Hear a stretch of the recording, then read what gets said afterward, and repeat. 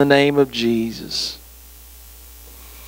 Amen. We live in a world with incredible dissatisfaction. National survey found that a majority of young people today are struggling with some mental anguish, stressed, fearful, and other mental strains. Of those, most of them had no idea how to find support or answers for what they were going through. When I heard the story, I read the story, I wanted to raise my hand and say, I know the answer. I know the answer. We live in a day where young people, to the greater percentage than ever before in the United States of America, don't know who Jesus is, don't know what a Bible is, never been to church. They are ignorant and almost devoid of any concept of who Jesus is.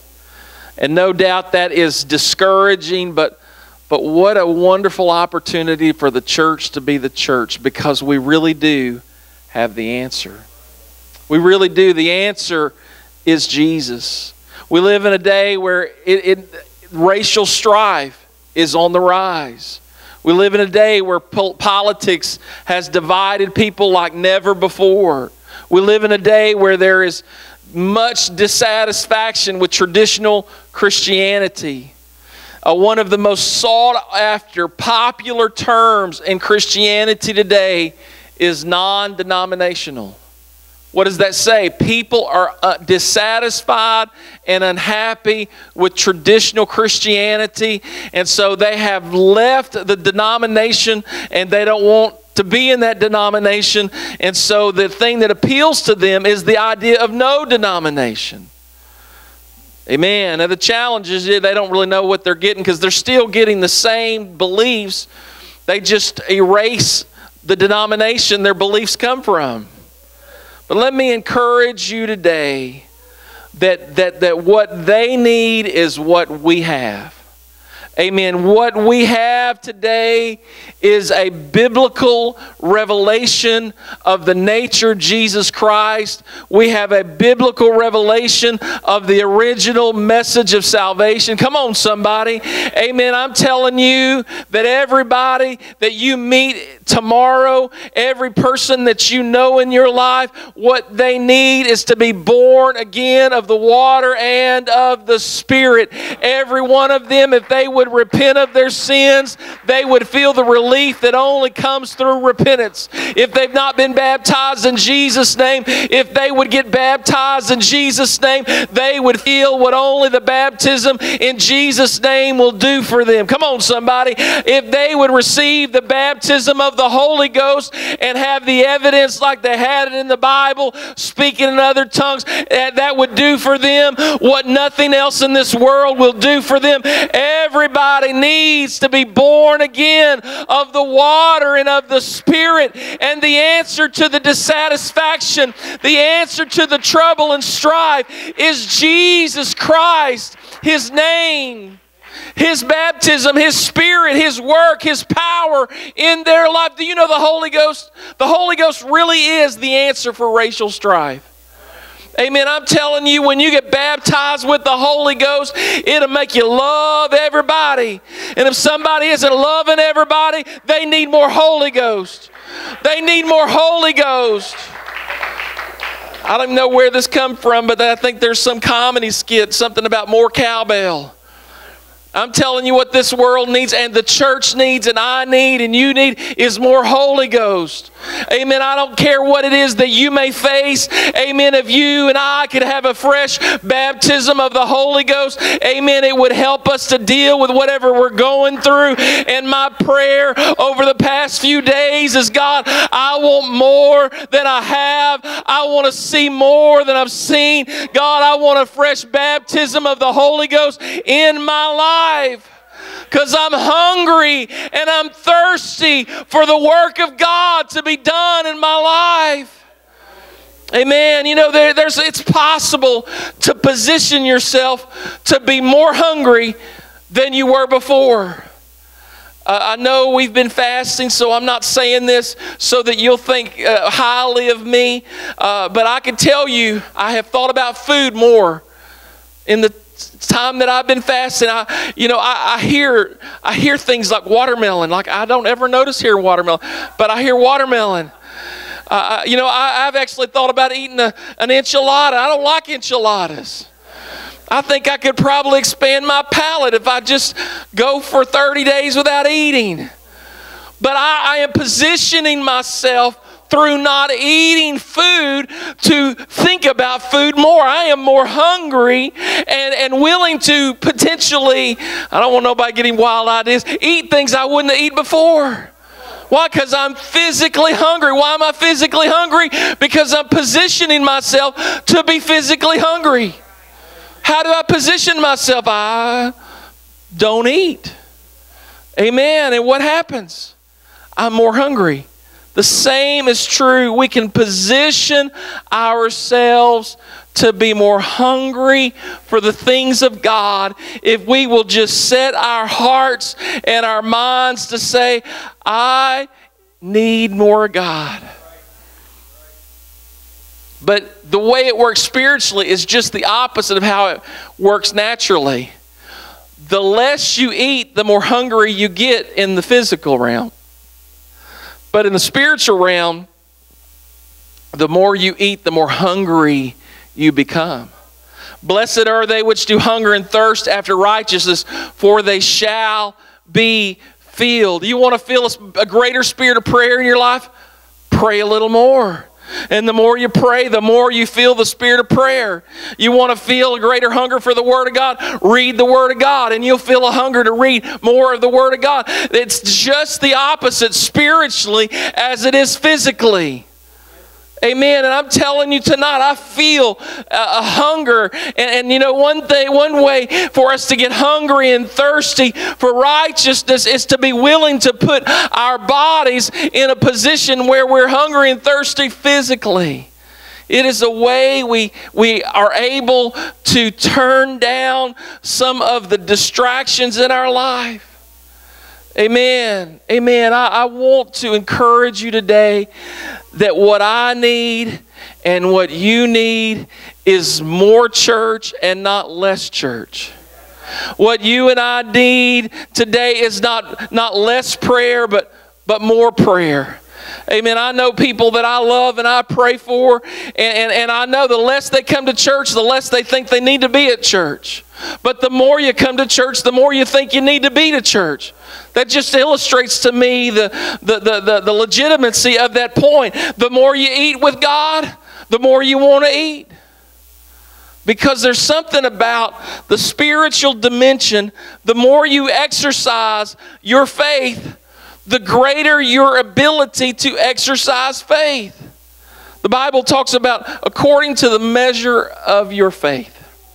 According to the, if you are given to prophesy according to the measure of your faith. If you're going to give according to the measure of your faith. And why is that? Because when you will operate, no matter how small a dimension of faith you may think you have, if you will obey God in the simple things, when you feel that affirmation, the confirmation, I did what God told me to do, your measure grows.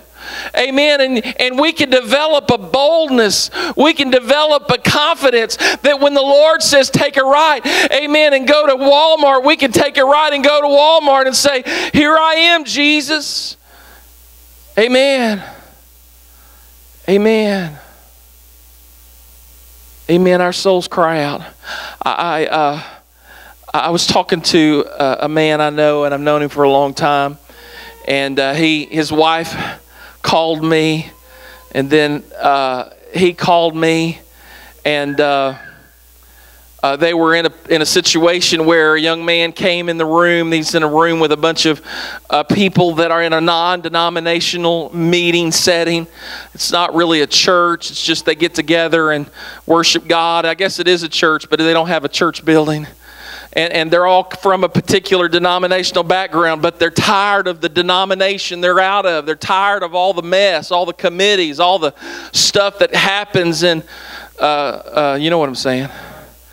And so this young man came in and was in desperation. And this man that I know, his wife that I know, they don't know everything they need to know, but they hung around me enough to learn John 3. They hung around me enough to know about Acts 2:38.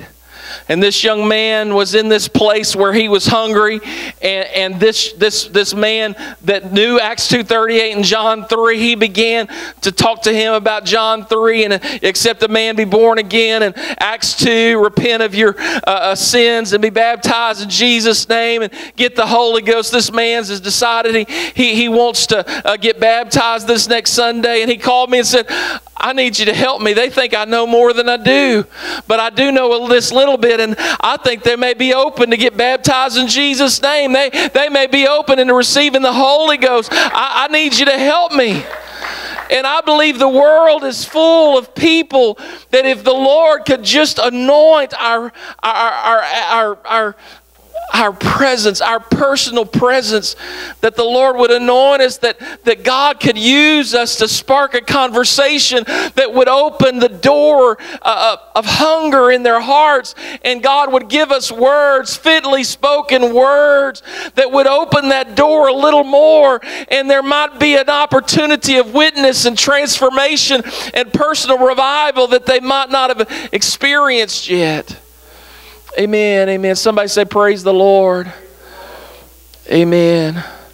As I thought about this, I thought of an old song. Amen. I actually pulled up the YouTube video of it, and there was the album cover. I remember it being in my house growing up. I can remember my mother. If you can wear out a record, I bet she wore out some records. And it was one of those records that she used to listen to. And it was the song, Only Jesus Can Satisfy Your Soul. Only He can take your life and make you whole. He'll give you peace you never knew, sweet love and joy and heaven too.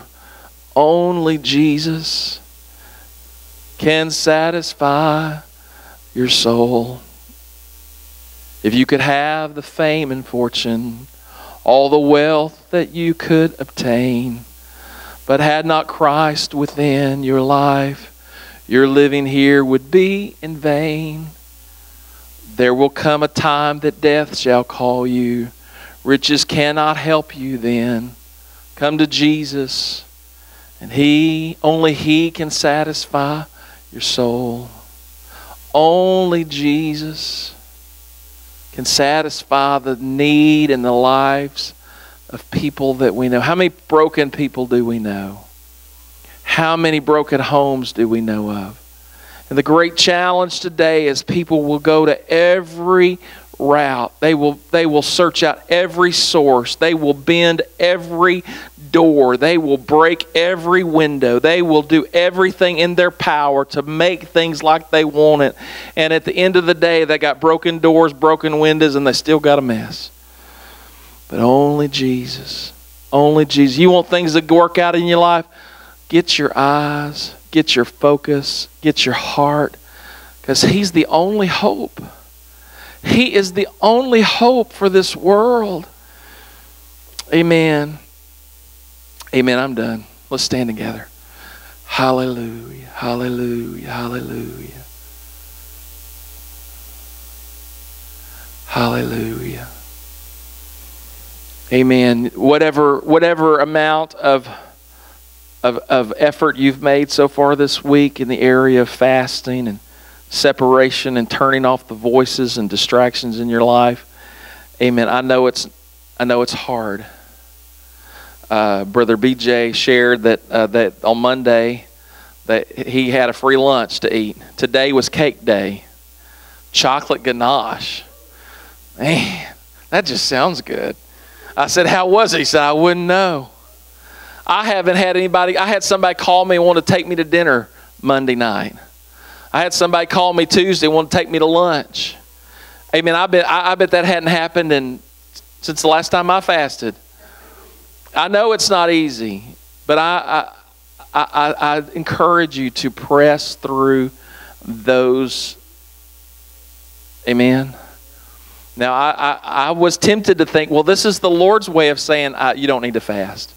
I sent you lunch. But I don't think that's what it means. Amen. So I encourage you, let's just be open to God. Open our eyes to the people around us. And I am praying that the Lord would help all of us play some small role in someone's life. I know that personally, I wish that everybody I witnessed to, everybody I've baptized, everybody I've seen get the Holy Ghost, everybody I've taught a Bible study, I wish they were all here tonight. We wouldn't have seats for all of them that I've. And if you had everybody that you've talked to and helped, if they were all here tonight, we would need another building. Amen? But the Lord is perfect in His ways. I will tell you this. Yesterday, I had went and bought myself a new printer because I couldn't print for a few Sundays, and preacher doesn't need to be in a bad mood right before he preaches because he's messing with a computer. And so I went and bought a new printer. I had the box, and Sister Glory will be glad to know I was putting the box in the balcony upstairs. She loves for people to put stuff in the balcony. And I opened the door, and I was trying to figure out where to put it. And I truly believe it was the voice of the Lord. And I felt like the voice of the Lord said to me, do you believe these balconies can be filled on a normal service? And I felt like Ezekiel in the valley of dry bones. Lord, thou knowest. Amen. And I told Brother Ryan this, and he said, well, where's Brother Ryan? Brother Ryan, why don't you tell him what you dreamed one time about the balcony? It was full. I don't know how it's going to happen. I don't know where it's going to come from.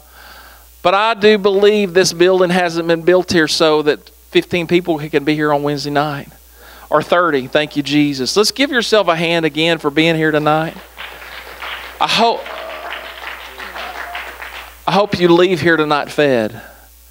It is our desire. I know it's true for everybody that has any